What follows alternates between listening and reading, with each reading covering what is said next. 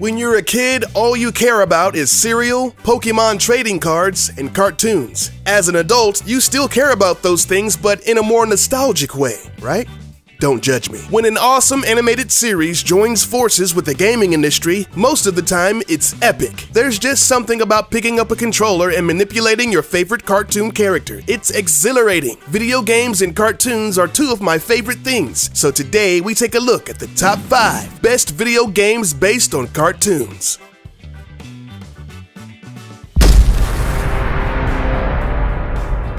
South Park: The Stick of Truth is an RPG that released in 2014 and was developed by Obsidian Entertainment. Yep, the same guys that made Fallout New Vegas. Trey Parker and Matt Stone, the creators of South Park, were huge fans of Zelda, Earthbound, and Paper Mario. They wanted to make a game that looked exactly like the television show, but intertwined the elements of a role-playing game, and that's exactly what they did. The South Park boys worked exclusively on the project and pulled no punches when it came to off-color jokes and uncomfortable scenarios. As such, the game was subject to censorship in some regions because of the game's content that included abortions, alien anal probing, and Nazi imagery. Instead of cutting out those scenes completely, they implemented place cards that detailed everything that was censored. Despite those minor setbacks, the game released to high praise and favorable reviews. As of today, it is a commercial success, shipping over 5 million copies worldwide. I guess people love traversing the various obstacles found inside of the anal cavity of Mr. Slave.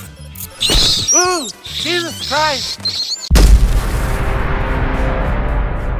In a world of race cars, lasers, and aeroplanes, your life can become a duck blur. So go ahead and sit yourself down and pick up the controller to play DuckTales the video game, based off of the hit Disney television show of the late 80s. Follow Scrooge McDuck as he travels to distant lands to acquire treasure and outwitting his rival, Flintheart Glomgold, to become the world's richest duck. The final boss fight is against Dracula Duck. When I saw this, I couldn't help but think that it was a subtle jab at the DuckTales rival show, Count Duckula. Anybody out there remember that show? After defeating the boss and finding the treasure, the game had 3 separate endings based on the amount of money Scrooge amasses. Your greedy little nephews chime in talking about, "We helped too." I know Scrooge was thinking, man, I've been hopping my ass on that cane for the last 3 months, and all you did was tell me where to find items, sitting around my big screen watching me count my money. Boy, if you don't get your ass the hell away from me right now, I'm the richest duck in the world. DuckTales was a commercial success, with the NES version selling approximately 1.7 million copies, and the Game Boy version sold a buttload as well. The game was such a hit that a remastered version was put out in 2013 and was just as good as the original. Playing this game was an awesome adventure that taught kids a valuable lesson on capitalism, placing the value of acquisitions over the well-being of others, all while exploiting the resources of indigenous lands and murdering anyone who stands in your way.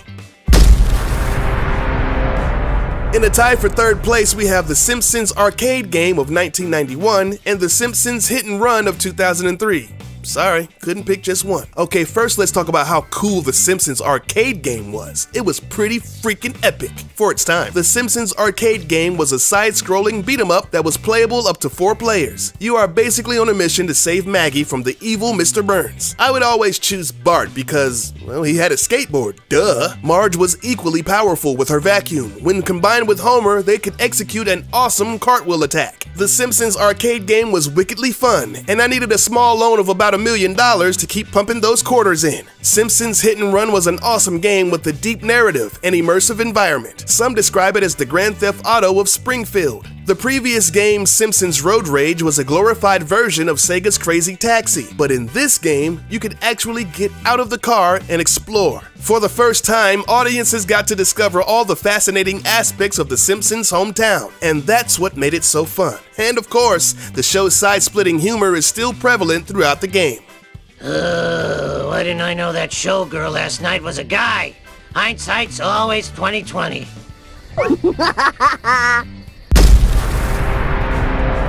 Who lives in a pineapple under the sea? SpongeBob SquarePants, and he's got a game. Okay, so the same year that Simpsons Hit and Run came out, SpongeBob SquarePants Battle for Bikini Bottom hit the market with a very similar looking game style. In this game, you play as SpongeBob, Sandy the Squirrel, and Patrick to defend Bikini Bottom against the menacing invasion of robots created by Plankton. The game isn't really considered an open world format, but rather a 3D platformer, reminiscent of Mario 64 and Crash Bandicoot. The game was a huge success, selling well enough to earn the greatest hits version on the PS2. It was the winner of the Kids' Choice Awards for favorite video game. IGN rated it 7 out of 10, would play again, stating that the variety and general SpongeBob zaniness kept things fresh. Besides Mr. Krabs and Mermaid Man, all of the other characters are voiced by their original actors, which I believe adds to the charm of this game. Many consider this to be one of the greatest PS2 games ever made, and by many, I mean the thousands and thousands of SpongeBob SquarePants fans.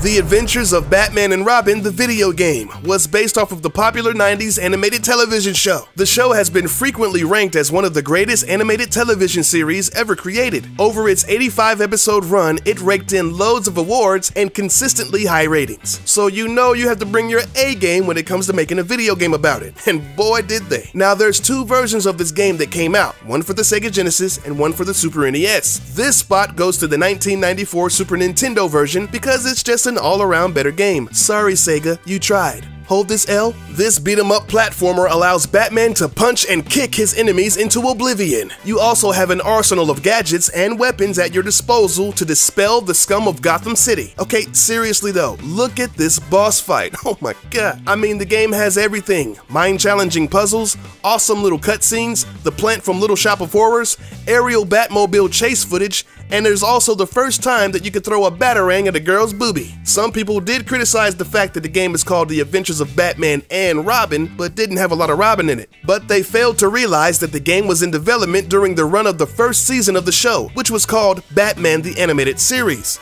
Plus, who the hell wants to play as Robin anyway? This is a Batman game. Don't be such a dick, Grayson. Thanks for watching. We hope you enjoyed this video. If you did, then please leave a thumbs up and subscribe to ArcadeCloud for more Top 5.